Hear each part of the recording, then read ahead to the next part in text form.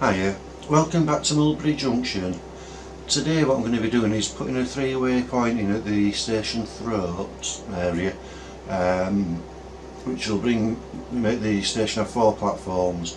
When I first came into the garage from the loft I had 4 platforms, but then decided to do away with one of the platforms, which is against the back wall side. But I'm going to redo that one.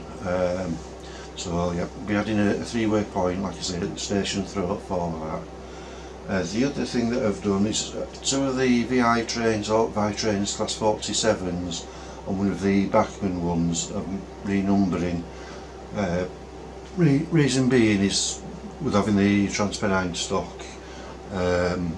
This one, 47, well it was 47401.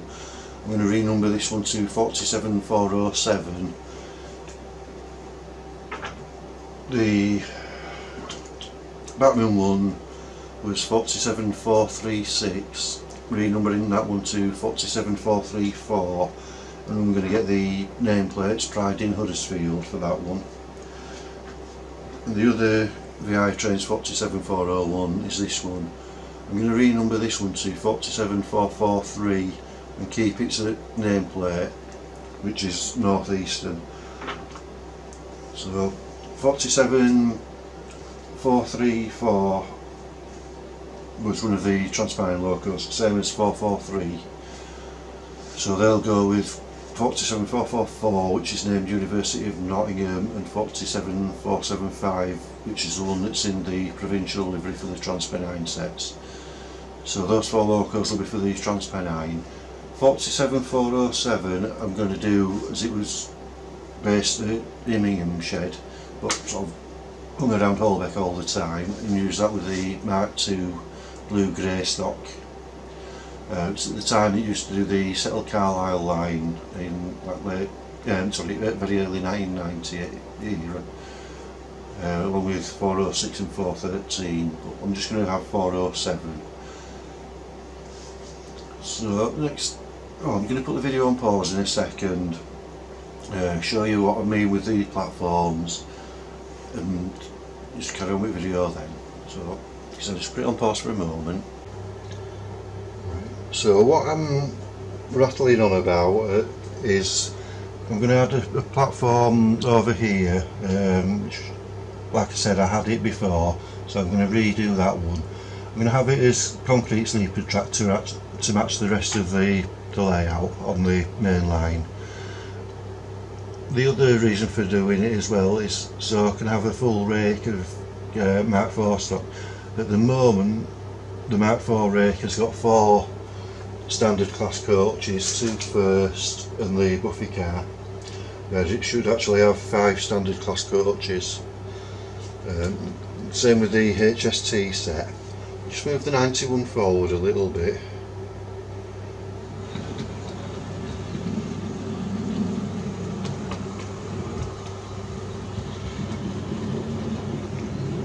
Just put 91 on pause for a second there.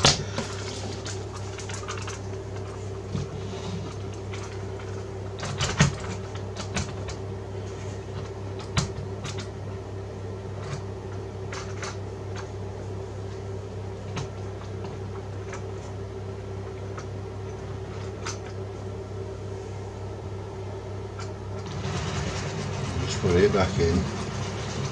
So this will show you where the end of the platform is going to be.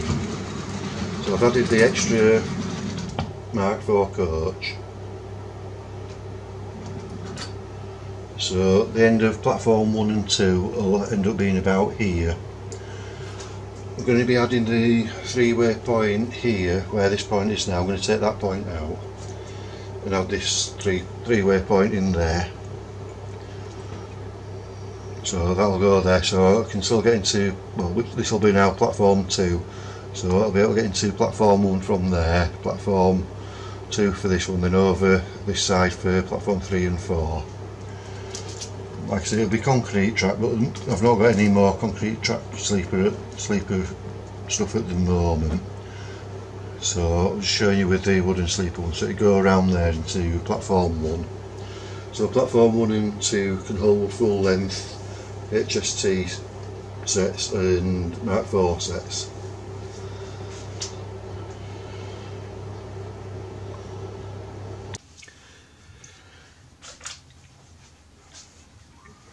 I've installed the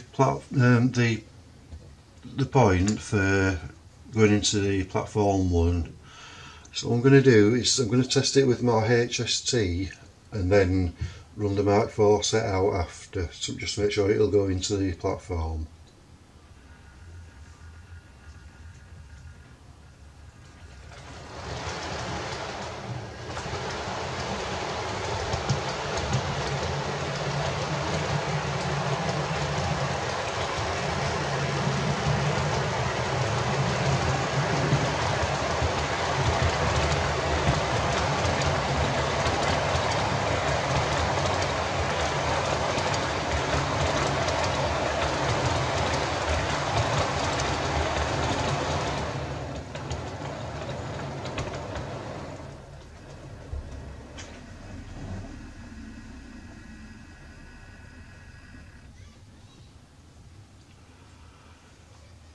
So that's as far as the HST goes.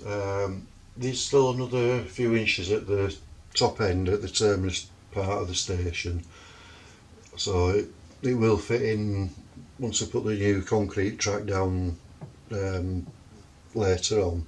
So I should change point over to run the class 91 out.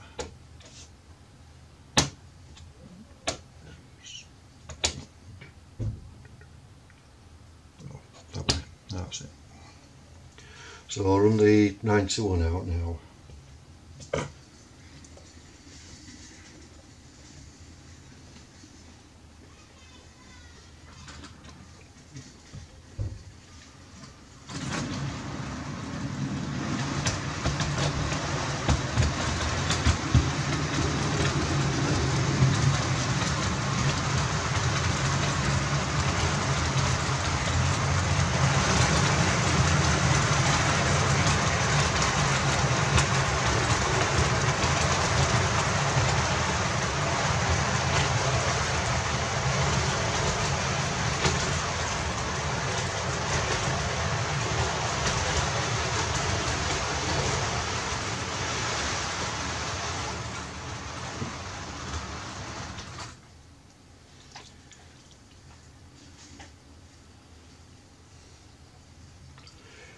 It seems to be working okay,